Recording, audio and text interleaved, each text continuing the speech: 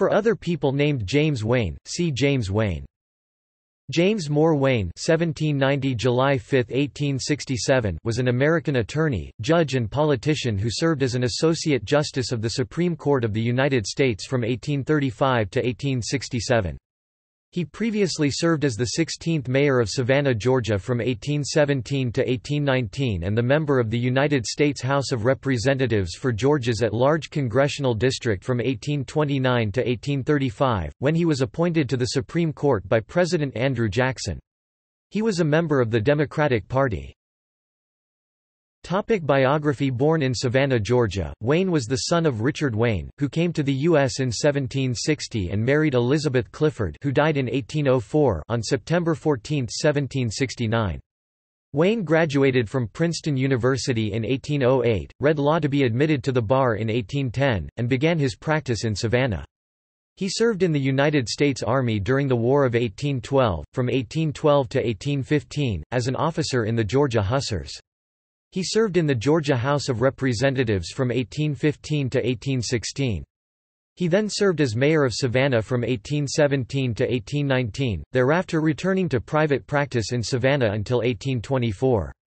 He then served as a judge, first of the Court of Common Pleas in Savannah, Georgia from 1819 to 1824, and then of the Superior Court of Georgia from 1824 to 1829, until he was elected as a Jacksonian to the United States House of Representatives, serving from March 4, 1829 to January 13, 1835. He resigned to accept the appointment as an Associate Justice to the Supreme Court.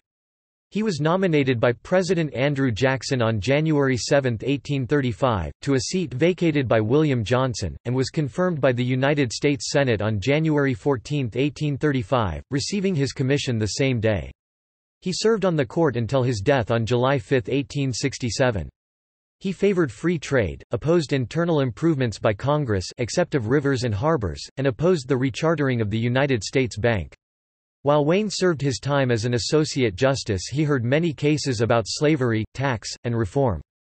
A Jacksonian, Wayne agreed with President Jackson on the ideals of deepening rivers and harbors, but disagreed on the expansions of highways and canals. Wayne also agreed with Jackson on the Indian Removal Act and believed that the land that used to belong to the Indians would belong to the state.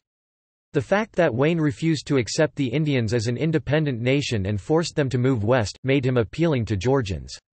Wayne was a Unionist, and against the formation of the Confederate States of America, which was shocking because he was from the state of Georgia. As a Unionist in a Southern state, Wayne took a careful approach on the ideals of nullification and consolidation.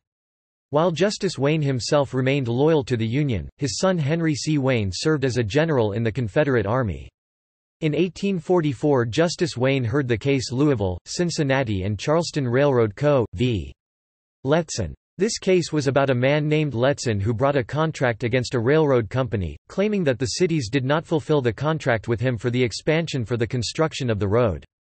It centered on the principle that a citizen in a particular state should have the right to sue a corporation, which is based in another state and even conducts its business in another state. Justice Wayne opened his statement regarding the case when he said, "The jurisdiction of the court is denied in this case upon the grounds that two members of the corporation sued are citizens of North Carolina, that the state of South Carolina is also a member, and that two other corporations in South Carolina are members, having in them members who are citizens of the same state with the defendant in error." 43 U.S. 497, 555. Later in his statement, Justice Wayne commented, "A corporation created by a state to perform its functions under the authority of that state and only suable there, though it may have members out of the state, seems to us to be a person, though an artificial one, inhabiting and belonging to that state, and therefore entitled, for the purpose of suing and being sued, to be deemed a citizen of that state." 43 U.S. 497, 555. In these statements, Justice Wayne was explaining how owners stopped being relevant and that businesses now had easy accessibility to federal courts. This case was instrumental as it showed the view of the Supreme Court that corporations could be viewed as citizens of the states where they were incorporated. This court case was significant in Justice Wayne's career and development because it showed that he was willing to increase dominion in the courts. The court case of Dred Scott v. Sanford was argued in front of the United States Supreme Court, and was decided for Sanford by a 7-2 vote on March 6, 1857, with Chief Justice Roger B. Taney giving the majority opinion and Judge Wayne concurring. This landmark decision against slave Dred Scott ruled that African Americans, whether slave or free, were not to be considered American citizens and thus could not sue in federal court. The ruling also found the Missouri Compromise unconstitutional, ruling that it violated the Fifth Amendment to the United States Constitution, therefore the federal government has no jurisdiction to regulate slavery on federal property. Though the court thought this ruling would put to rest the question of slavery, it exacerbated tensions and led directly to the United States Civil War, which resulted in the 13th Amendment to the United States Constitution 1865 abolishing slavery, the Civil Rights Act of 1866, and the 14th Amendment to the United States Constitution 1868, granting equal citizenship to African Americans. In Dred Scott v. Sanford, Taney wrote that the Constitution viewed people of African American descent as an inferior order and altogether unfit to associate with the white race either in social or political relations, and so far inferior that they had no rights which the white man was bound to respect. 60 U.S. 393.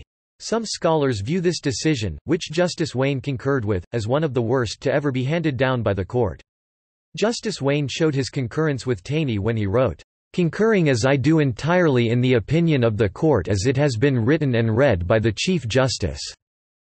60 U.S. 393, he went on to write that he concurred in, "assuming that the circuit court had jurisdiction," but he abstained from expressing any opinion upon the 8th section of the Act of 1820, known commonly as the Missouri Compromise Law, and 6 of us declare that it was unconstitutional.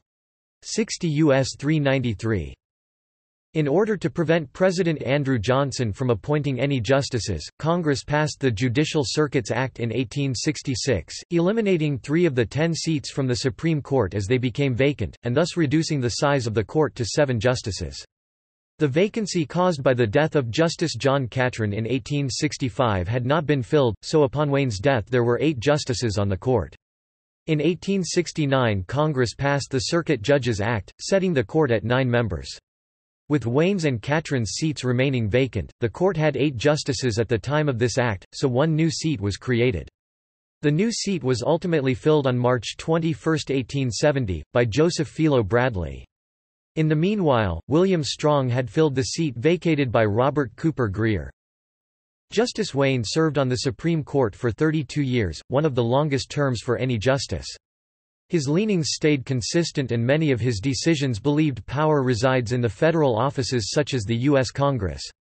He held to this in the Dred Scott case, supporting Chief Justice Taney's opinion in the face of harsh criticism by many.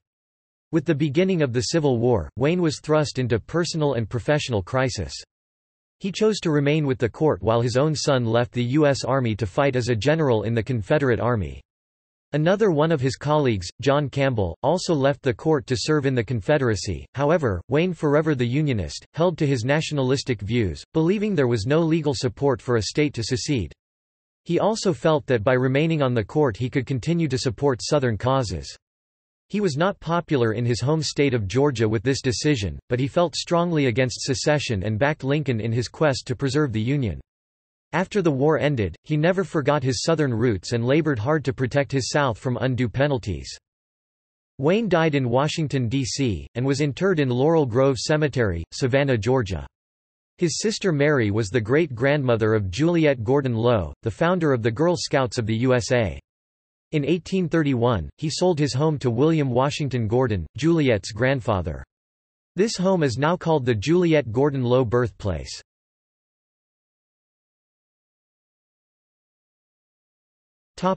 Legacy and honors.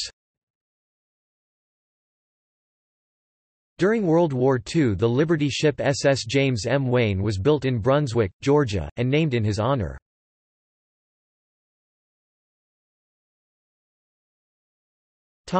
See also: List of Justices of the Supreme Court of the United States, List of U.S. Supreme Court Justices by time in office, United States Supreme Court cases during the Chase Court, United States Supreme Court cases during the Marshall Court. United States Supreme Court cases during the Taney Court.